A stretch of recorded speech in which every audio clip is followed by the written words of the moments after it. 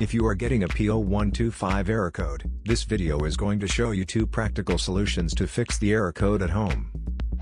Use the Zeus app to scan your vehicle and see the error code P0125. It indicates that the engine control module not detecting enough heat in the cooling system, before the fuel management system can take control. Here are 2 simple DIY methods you can try to solve this problem. Method A, the ECT sensor. In most cars, the primary ECT sensor is installed near the thermostat in the cylinder head. Remove the ECT sensor from the engine. Use a multimeter to proceed a test on the ECT sensor.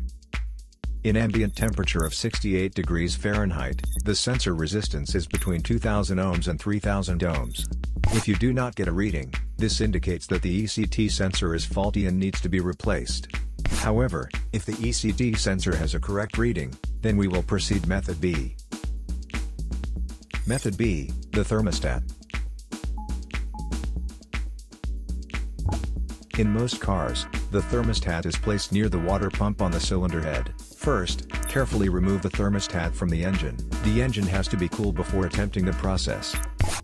And then install a new thermostat. To install it correctly, you need to make sure the short end goes toward the hose, and the deep end goes towards the engine. When you install it back to the engine, make sure the jiggle valve is pointed straight up to the top of the engine, so the air can get through the system. So here are 2 of the most practical solutions to fix the P0125 error code. After the repair, you can now use the Zeus app to clear the error code.